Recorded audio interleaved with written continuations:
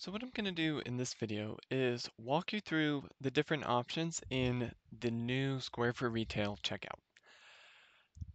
What we'll be presented with initially is likely them asking if we want to use the new checkout experience. Now, I've already said yes, but if you are presented with that, just tap yes, and then you'll actually be taken over here to settings right here.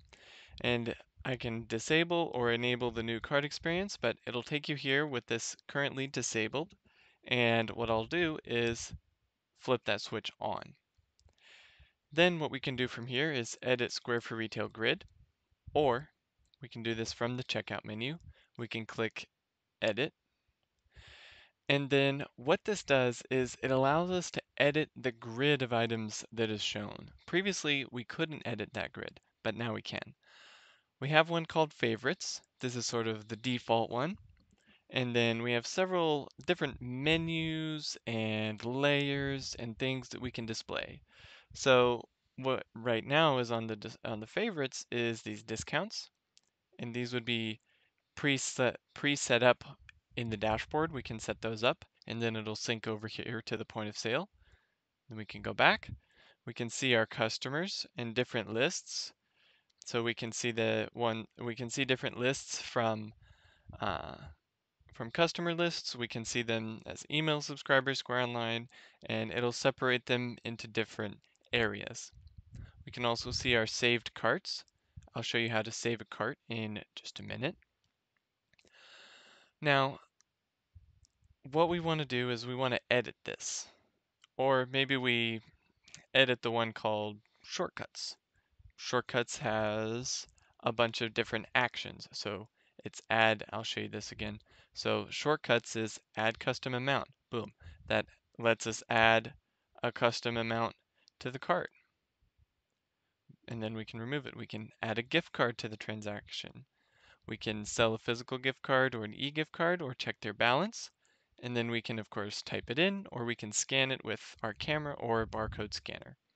We can create an item, view the customers like I showed you in just a second ago.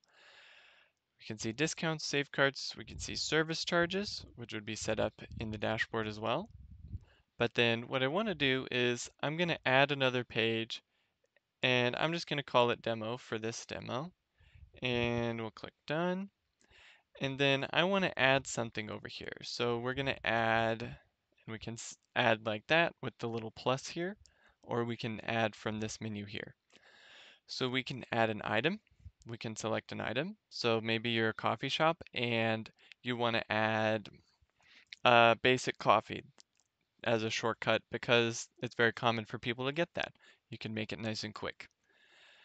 Or maybe you want to add a whole category of items. Maybe there's drinks. You want to add that whole category of drinks or something. So you can add an entire category. You can add a display group. This would be, let's just call it display. Done. And then this makes essentially a folder of items. So we can change the color to that blue. We'll go back.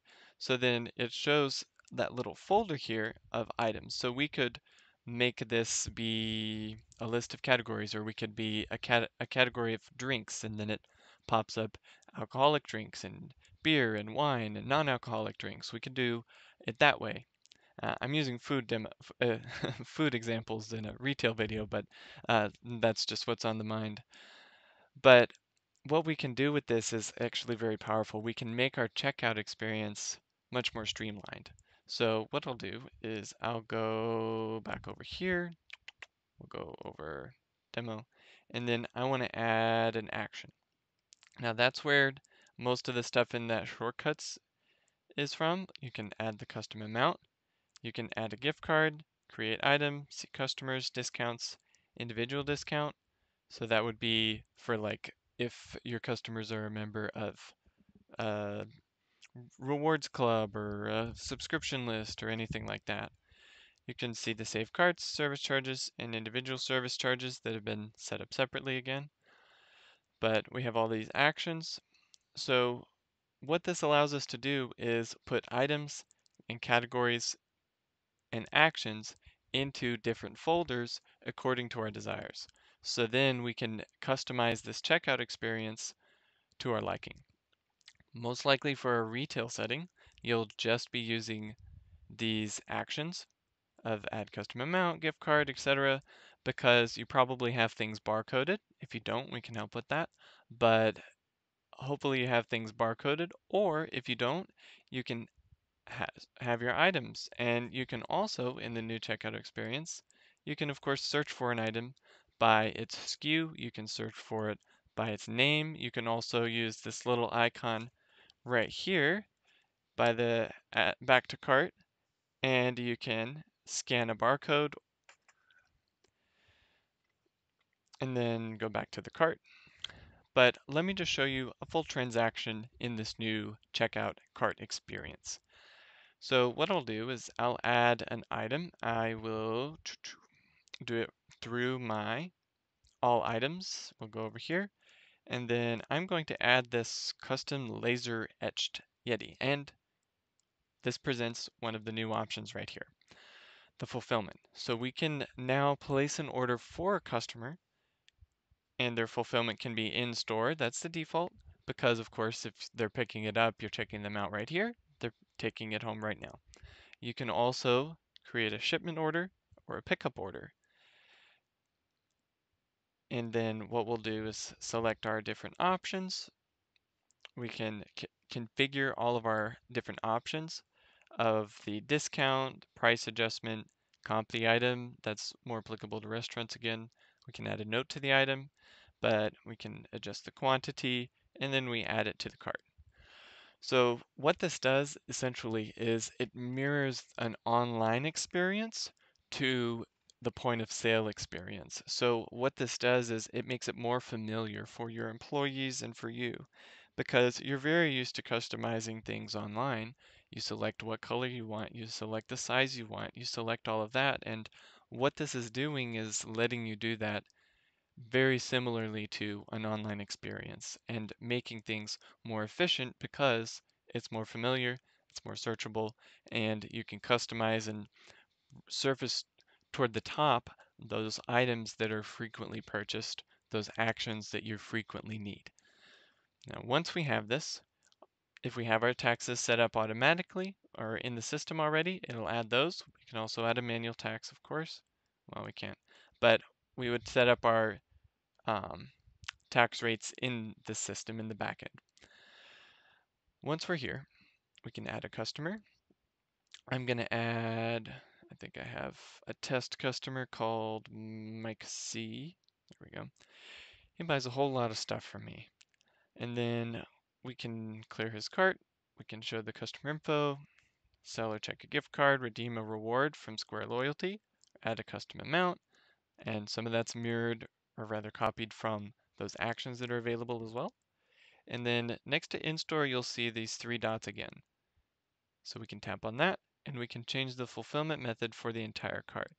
And then in-store doesn't ask for any more information because they're just taking it home. Shipment, however, we'll save that. That will ask for shipment details, and then we tap there and we'll add a name and an address and notes. And then this will allow us to add that information, purchase the shipping label all at once. I'm going to change the fulfillment. Well, let me show you this first actually. We can change the fulfillment location to send that order over into the order system at a different location. So we can place an order here. Okay, so for instance, if you have, they want a chair, right? And you don't have it in stock. It's just like, imagine a department store. It's just like where they go, oh, we don't have that in stock. We just have the one on the floor, but we can sell you one from the department store across town and have it shipped to you, or you can pick it up. It's just like that. It lets you do that just like big retailers. So what we can do is we can sort it by name. We can sort it by in stock. Oh, look at that. Pile already has 10 of them. We tell it to do that. We save it, and then it'll tell us that it's available, so we can pick it up from a location that has it in stock. Now I'm going to change this to change the fulfillment method to pickup now. We'll do save again, and then we want pickup details. So then we can schedule them and say, hey, when do you want to pick it up? Okay, you want to pick it up on Wednesday. What time do you want to pick it up? You want to pick it up at 5 p.m. Okay, no problem.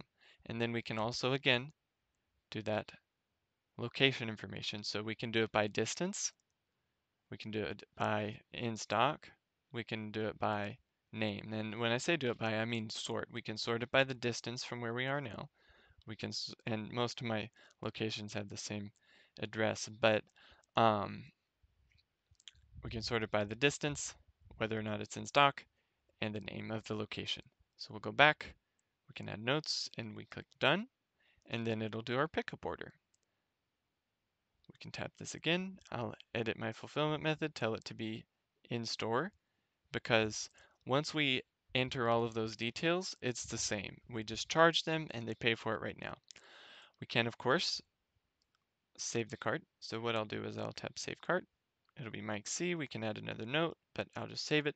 And then what that does, if you don't know how to get back to it, it clears it and you go, oh no, where did it go? I don't have any of the information. But that's what that saved carts is for. We go to favorites, we go to save carts, and we have Mike C right there according to the name. And then it populates it right there, shows us the preview rather. And then we can do open cart, or of course we can delete it. But I opened his cart, and then we're going to charge him. At this point, if you have your card reader connected, tap, swipe, have them pay. You can accept cash, manual card entry, gift card, card on file, invoice, cash app. You can split it. You can do all of your normal checkout options, but I'm just going to do, we can do a house account, but I'll just do other and I'll just mark it as paid. We'll record payment and then we turn it over to the customer. How would they like the receipt? Or we can ask them. Email, text, if we have a printer connected correctly, we can also print, but I'm just going to do no receipt. And then they can also sign up or check in for rewards. I have the reward system set up, so it would automatically apply their points according to my point program. So I have it called Appies for Appaloosa, and they would get 65 Appies if they sign up now, if they are already signed up, but I'll just say no thanks. And then you're all done and new sale. So that's how you complete a transaction in the new checkout experience. That's how you edit the grid right here. And that's how you place an order with different fulfillment methods on the point of sale, which is the biggest new feature along with that grid. Be sure to like and subscribe. Let me know if you have any questions. I always answer in the comments. You can also email hello@appaloosa.tech. If you have a more complicated project, we're happy to consult on that. But until next time.